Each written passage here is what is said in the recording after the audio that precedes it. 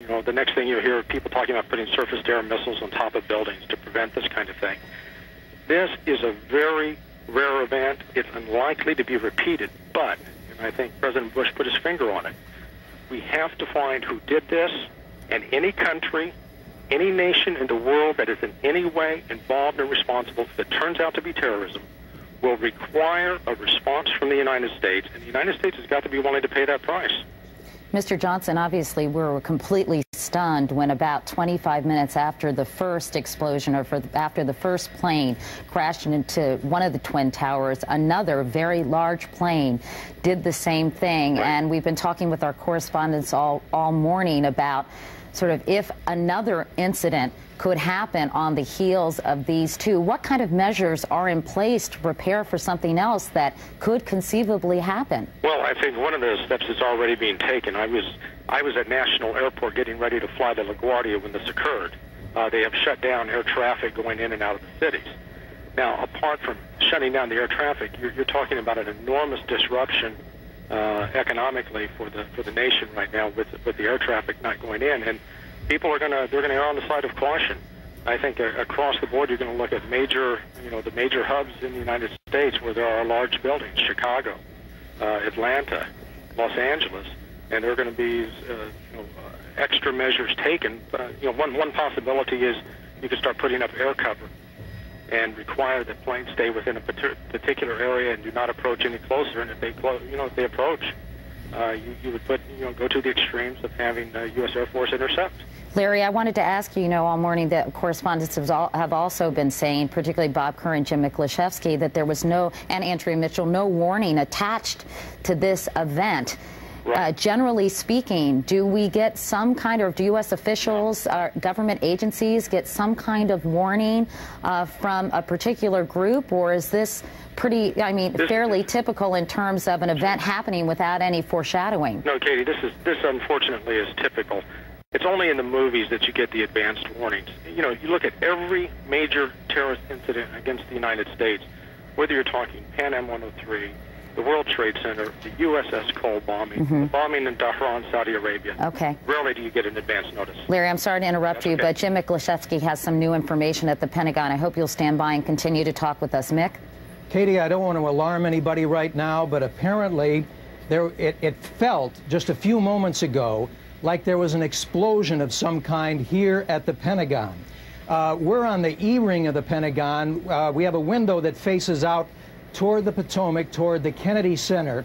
We haven't been able to see or hear anything after the initial blast. I just stepped out in the hallway. Security guards were herding people out of the building, and I saw just a moment ago as I looked outside, a number of construction workers who have been working here have taken flight. They're running as far away from the building as they can right now. I hear no sirens going off in the building. I see no smoke. But the building shook for just a couple of seconds. The windows rattled, and security personnel are doing what they can momentarily to clear this part of the building. Again, I have no idea whether it was part of the construction work, whether it was an accident, or what is going on. We're going to try to find those details and get them to you as soon as possible. But interestingly enough, one intelligence official here in the building said when he saw what appeared to be the coordinated attack on the World Trade Center, his advice was to stay away from the outside of the building today, just in case. Now, again, nobody has any indications of exactly what happened, but it appears that there has been some kind of, it felt like a small blast of some kind. Again, the windows shook.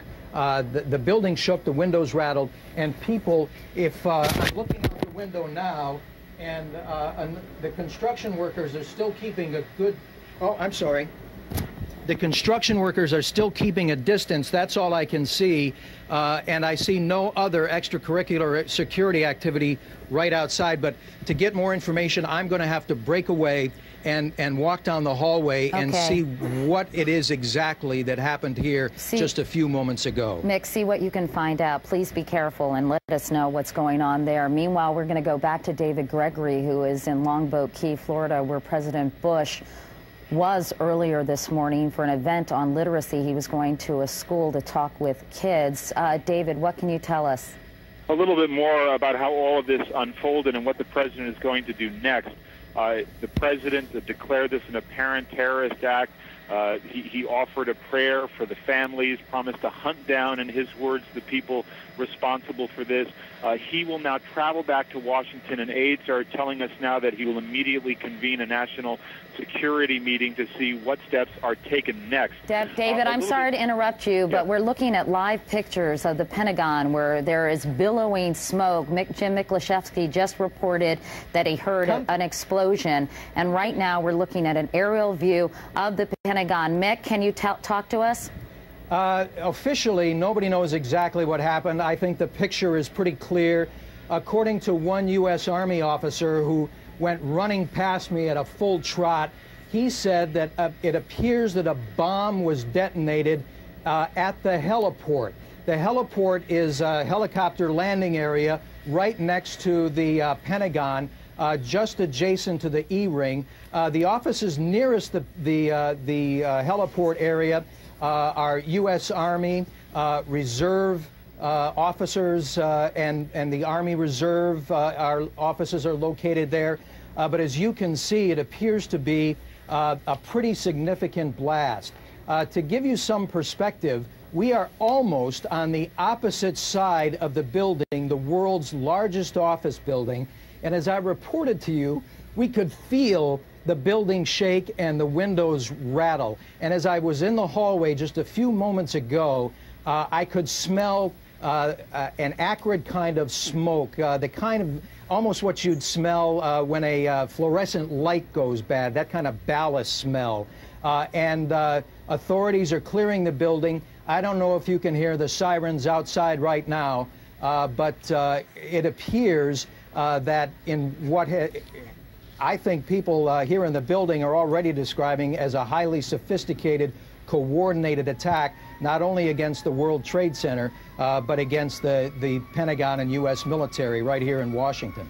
Tell me again, I worked at the Pentagon as well, and it is a huge building. I mean, it's miles and miles of offices. At what location did this seem to have detonated? It's at the heliport. The heliport, which is as you sit in the Pentagon, you have the Potomac River and Washington, D.C. on one side, and the heliport is located almost exactly on the opposite side of the building, along one of the highways.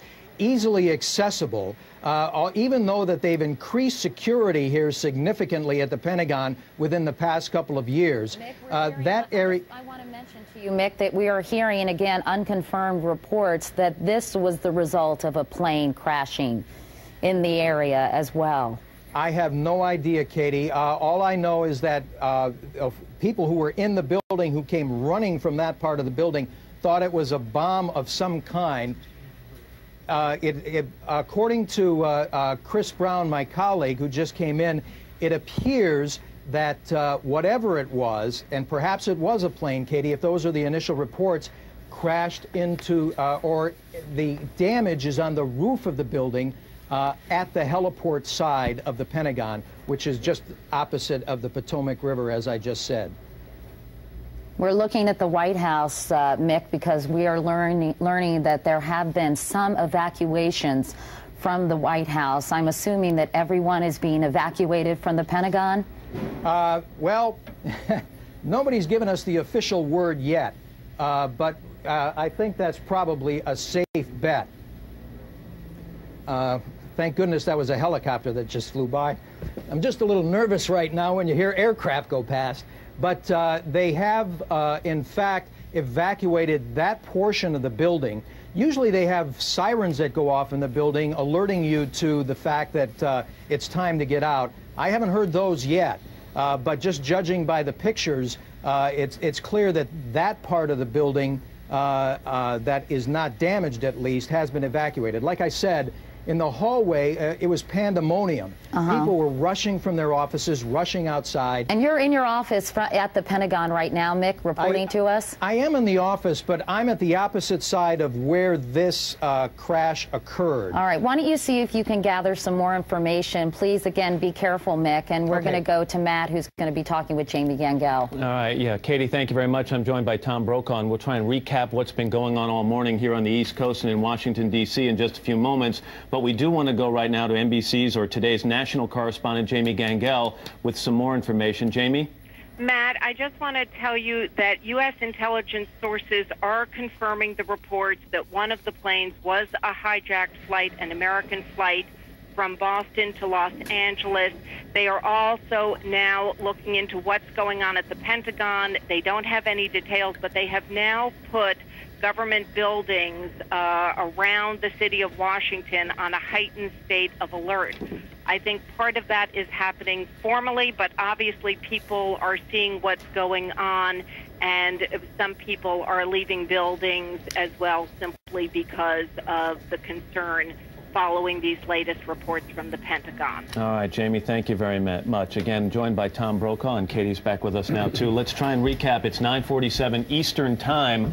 Try and recap what's going on so far this morning, and the news is terrible. Just before 9 o'clock. At 8:42, actually. 8:42, a plane crashed into the right-hand tower of the World Trade Center, somewhat about 3/4 of the way up. You can see the smoke billowing from that point of the building. And then about 18 or 20 minutes later, a second plane, a large plane, we saw it actually on tape, hit the left-hand tower of the World Trade Center about halfway up. An enormous fireball on several sides of the building. People trying to be evacuated. There's the tape of the second plane hitting right there, even as people were trying to get out of the first building.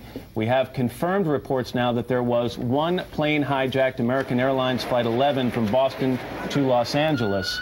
And that is apparently one of the planes used in this crash, Tony. Matt, there's a report on Dubai television that, in fact, the group claiming responsibility is the Democratic Front for the Liberation of Palestine. This comes, ironically, on a day when the Israeli Foreign Minister, Shimon Peres, is scheduled to meet with Yasser Arafat. Of course, we've had the meeting in South Africa for the past several days in which the Palestinians were accusing the Israelis of racism. The United States vacated that meeting, but there hasn't been one specific incident. And the Israelis vacated that meeting as well. And the Israelis vacated it as well, but there has not been one specific incident. It's also worth pointing out that terrorism also always has two prongs to it, the physical threat and now the psychological threat. This does seem to be surreal, but in fact it is real when you have an explosion of undetermined origin at the Pentagon, the most conspicuous symbol of American capitalism, the Twin Trade Towers here in New York, two deliberate attacks on those towers today, and we do not know for sure who is responsible. And the Capitol, by the way, the U.S. Capitol has been evacuated. There have been evacuations taking place at the White House. Needless to say, many people in the Pentagon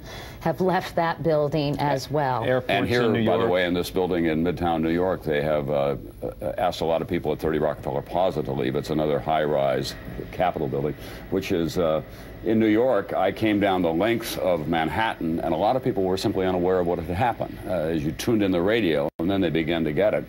It's election day here in New York. Primary day. And what we have is something that most Americans thought could never occur. As Larry Johnson, a terrorist expert I just spoke with a few moments ago, the former deputy director of the State Department Office on Counterterrorism, claimed this is a first, that he had never heard or seen anything like it. He talked about back in 1993 a German plane being hijacked, and there were fears when it was flown to New York that it might be crashed into something. Now, we have this as a major development. The Federal Aviation Administration has shut down all air traffic nationwide. This country has been immobilized by these terrorist attacks in terms of air travel today, and we don't know where it goes from here. We'll just ask that you stay with us so that as we get hard information, we can share that with you.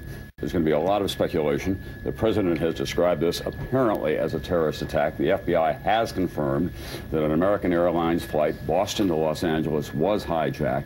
It's believed that that was the first plane that went into the Twin Trade Towers. Let's go to James Kallstrom, Tom, if we could, the former director of the FBI here in New York. Mr. Kallstrom, I'm sure you've never seen anything like this. Do you have any information that might be helpful to us? Well, not particular information on this tragedy, but certainly what an incredible tragedy. And, you know, all of us in law enforcement and prior in law enforcement have talked for years, and the public has seen the hatred in the world. They've seen the bombing of the World Trade Center. They saw the conspiracy.